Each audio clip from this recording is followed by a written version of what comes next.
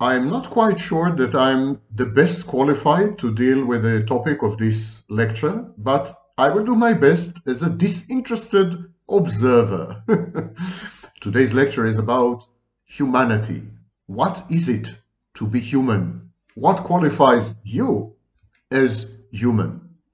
And so, is there any rigorous philosophical definition or theory or hypothesis or anything which would tell us what makes us human and what sets us apart from other life forms? Are we human because of unique traits and attributes which are not shared with animals or with machines, artificial intelligence, for example? The definition of human is circular, and that's a problem. When someone asks you, why are you human? What qualifies you as human? You say, I'm human by virtue of the properties that make me human. Not a very strong definition. You say, I'm human because I am not like animals. I'm human because I am not like artificial intelligence computers. It is a definition by negation. That which separates us from animal, that which sets us apart from machine, is our human-ness.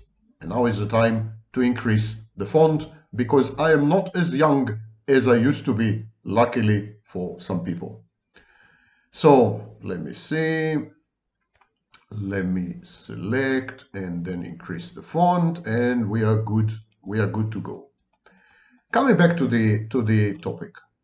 We are human because we are not animals. We are humans because we are not machines. But such thinking has been rendered progressively less tenable by the advent of evolutionary and neo-evolutionary theories, which postulate a continuum in nature between animals and men. Another type of development is artificial intelligence, sentience. Well, at some point, artificial intelligence will come to resemble human beings to the point that they would not be able to tell apart. So the Turing test will be fulfilled. Machines will be indistinguishable from humans. And so this answer, we are human because we are not animals, we are human by virtue of what makes us not machines, this answer is no longer tenable. Our uniqueness is partly quantitative and partly qualitative. Many animals are capable of cognitively manipulating symbols, using tools, I don't know, even language. Few animals are as adept as we are at these tasks, but they still can do the very same things. And see, these are quantifiable differences, but not qualitative ones. Qualitative differences are a lot more difficult to substantiate. In the absence of privileged access to the animal mind, or for that matter to any other human's mind, we cannot and we do not know if animals, for example, feel guilt, if they suffer. Do animals love? Do they have a concept of sin or transgression?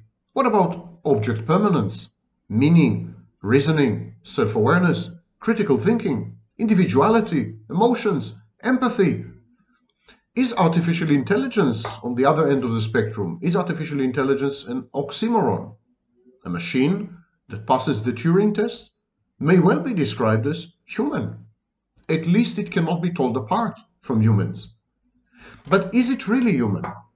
And if the machine is not human, why is it not human?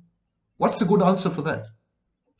Literature is full of stories of monsters, Frankenstein, the Golem, and androids, Blade Runner, and anthropoids, and so on and so forth. Science fiction, bursting at the seams with human-like contraptions. Their behavior is more humane than the humans around them. This perhaps is what really sets humans apart, their behavioral unpredictability. It is yielded by the interaction between mankind's underlying immutable genetically determined nature and man's kaleidoscopically changing environments. The constructivists even claim that human nature is a mere cultural artifact. Sociobiologists, on the other hand, are determinists.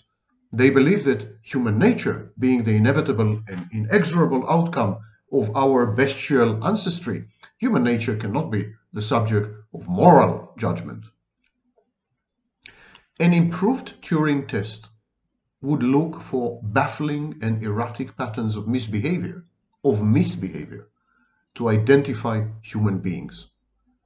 Pico della Mirandola wrote in Oration on the Dignity of Man that man was born without a form and can mold and transform, actually create himself at will. Existence precedes essence, said the existentialist centuries later. The one defining human characteristic may be our awareness of our mortality. The automatically triggered fight or flight battle for survival is common to all living things and to appropriately programmed machines. But not so the catalytic effects of imminent death. These are uniquely human. The appreciation of the fleeting translates into aesthetics. The uniqueness of our ephemeral life breeds morality, and the scarcity of time gives rise to ambition and creativity. In an infinite life, everything materializes at one time or another, so the concept of choice is spurious. The realization of our finiteness forces us to choose among alternatives, and this act of selection is predicated upon the existence of free will. Animals and machines are thought to be devoid of choice, slaves to their genetic or human programming. So we already have two qualifiers, two things that set us apart from animals and machines. Total unpredictability, behaviorally speaking, misbehavior, transgressions, sins, self-destructive behavior. This is uniquely human. And awareness of death. Awareness of death that informs our lives. So these two things are uniquely human. And yet, all the answers to the question, what does it mean to be human, are lacking.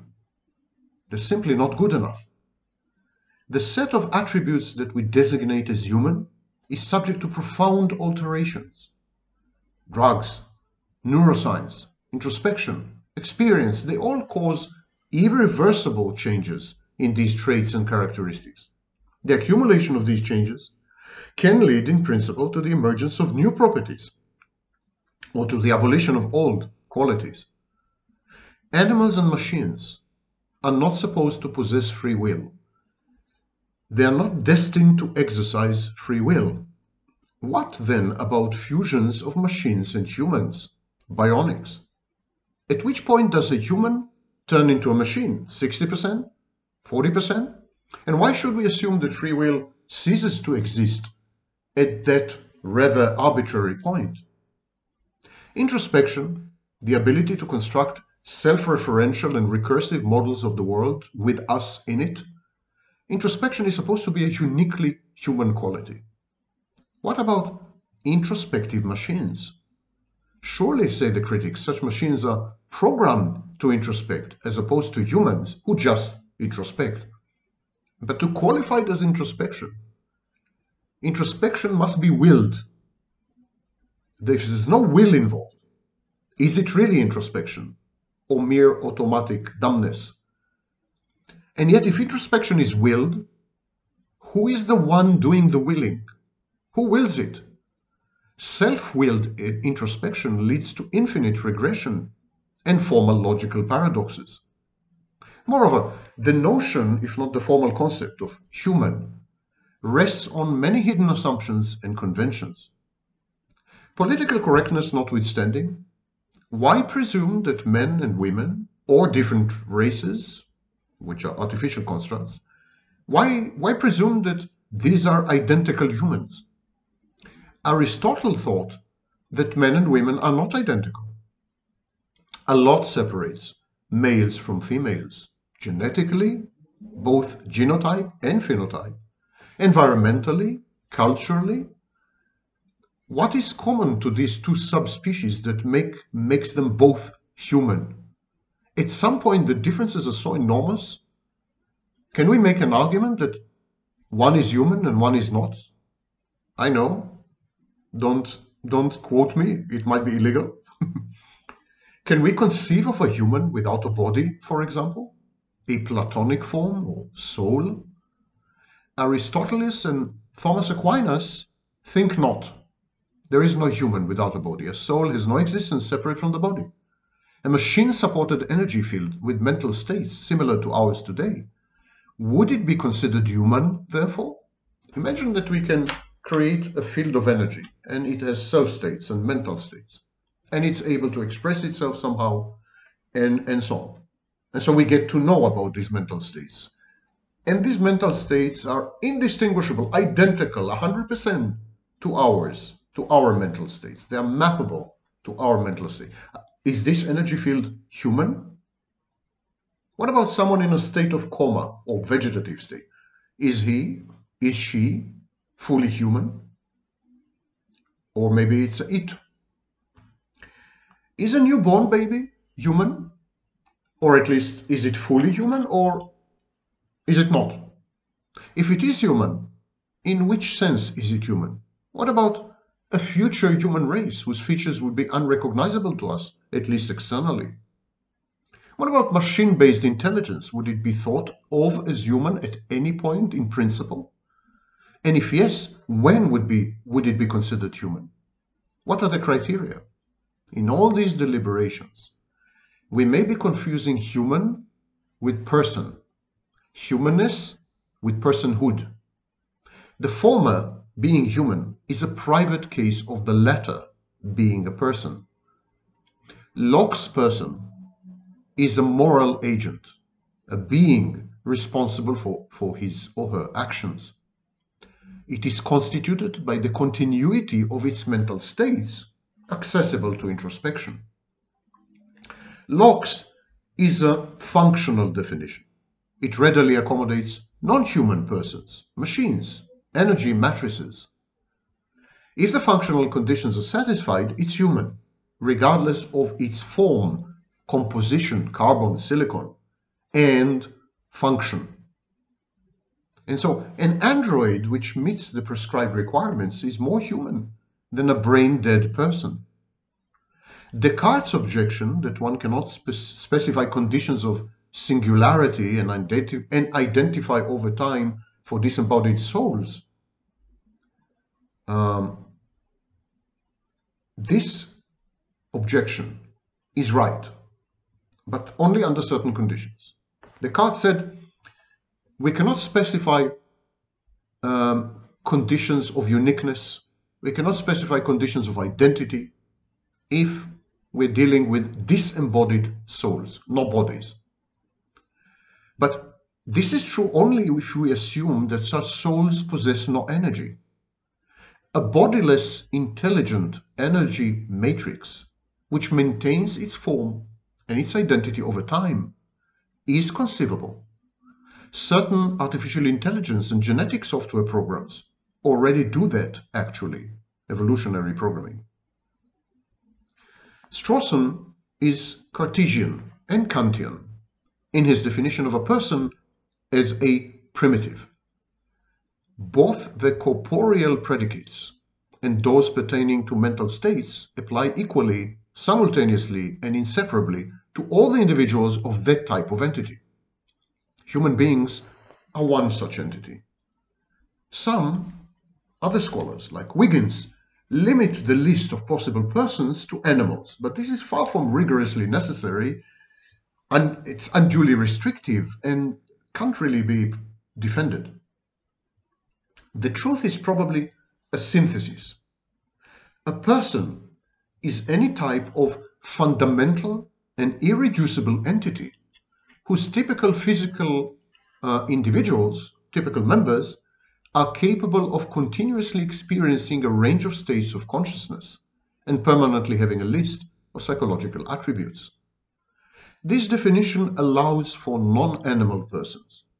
It recognizes the personhood of a brain-damaged human because he is capable of experiencing. It also incorporates Locke's view of humans as possessing an ontological status, similar to clubs or nations. Their personal identity consists of a variety of interconnected psychological continuities, however abstract. The problem, the very reason we're even debating this, because to be human should come to us intuitively. The answer to this question should come to us intuitively. Why are we having this analytic and then synthetic arguments? Because of the dethroning of man in the Western worldview. Whatever its faults, religion is anthropocentric, while science is not.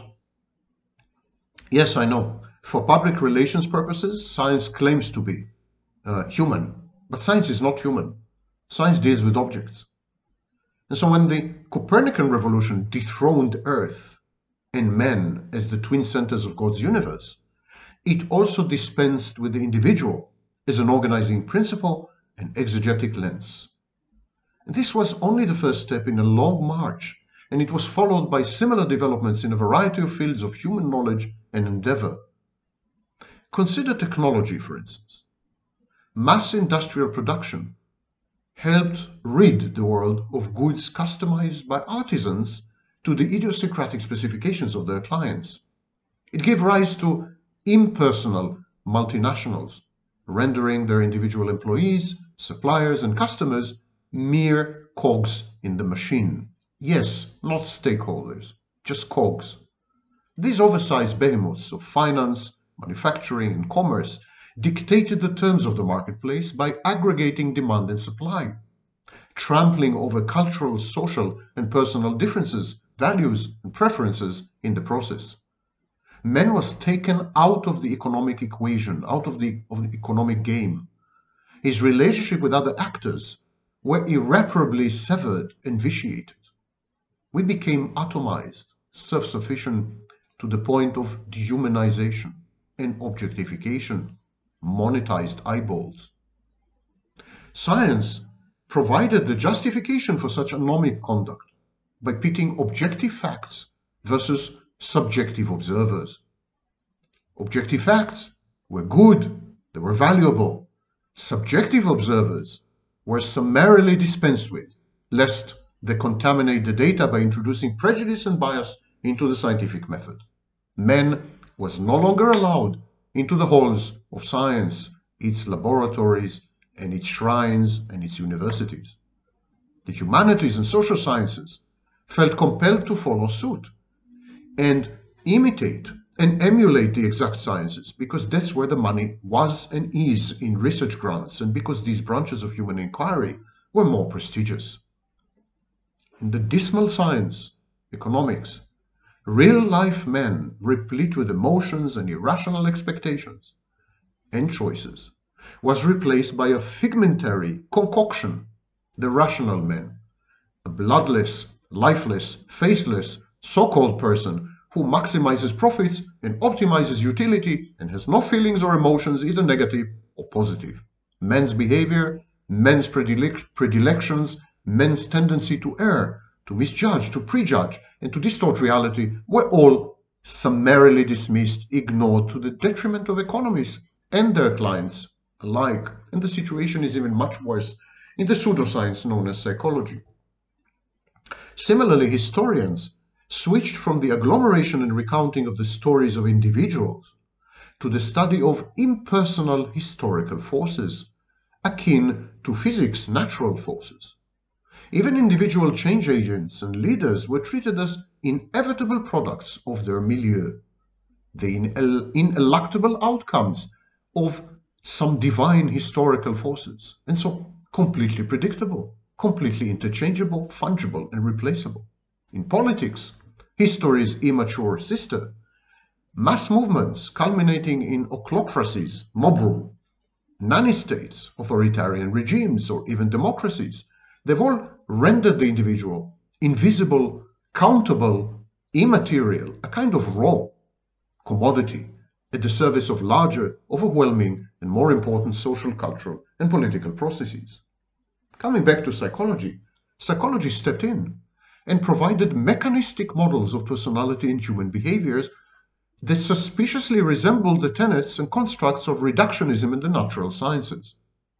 From psychoanalysis to behaviorism, man has been transformed into a mere lab animal, a statistic, a guinea pig, and later on, a variety of personality traits, predispositions, and propensities were pathologized and medicalized in the science of psychiatry. Man was reduced to a heap of biochemicals coupled with a list of diagnoses.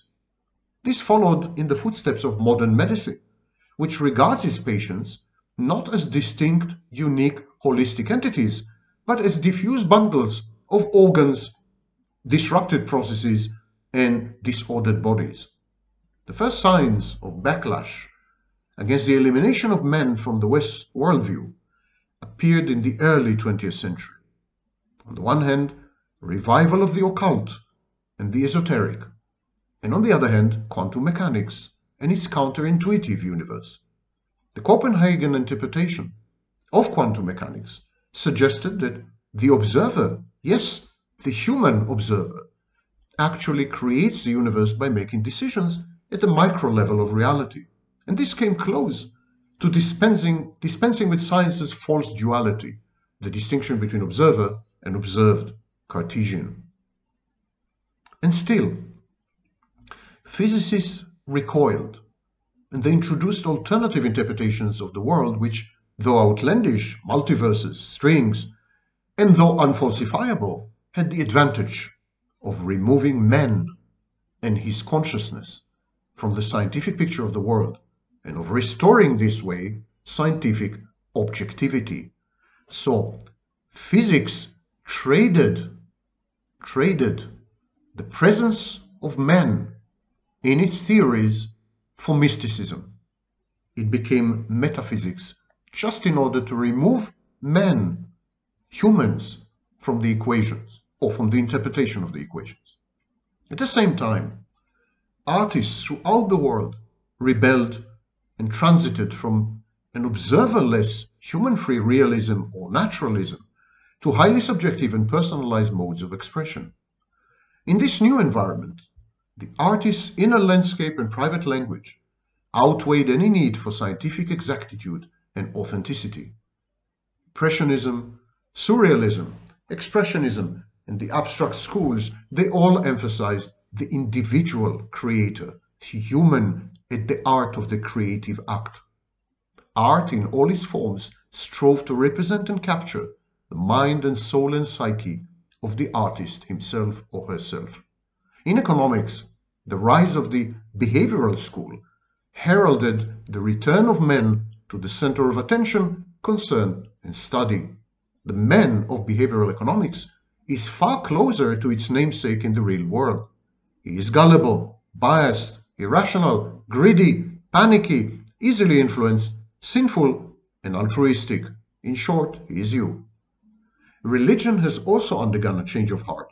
Evangelical revivalists emphasize the one-on-one personal connection between the faithful and their God, even as Islamic militants encourage martyrdom as a form of self-assertion. Religions are gradually shedding institutional rigidities and hyperstructures and leveraging technology to communicate directly with their flocks and parishes and congregations. The individual is once more celebrated at the heart of institutionalized religion. But it was technology that gave rise to the greatest hope for the restoration of man to his rightful place at the center of creation. The Internet is a manifestation of this rebellious reformation. The Internet empowers users. It allows them to fully express their individuality in full sight of the entire world. It removes layers of agents, intermediaries, and gatekeepers, and it encourages the little man to dream and to act on his or her dreams. This decentralized technology of the network, and later on cryptocurrencies and crypto assets, the invention of the hyperlink, all of these allow users to wield the kind of power hitherto observed or reserved only to those who sought to disenfranchise, neutralize, manipulate, interpolate, and subjugate people.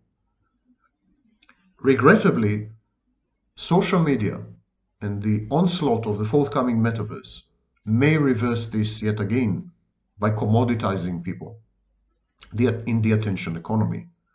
It seems that there's a pendulum that moves between the removal of men and the reintroduction of men. The removal of men and the introduction of men. We can't seem to make up our minds whether men should be the center or whether men's products should be the center. And I think the reason is we still disagree as to what is human, what constitutes human-ness, and how can we tell apart humans from other forms of life and intelligence, natural and so-called artificial.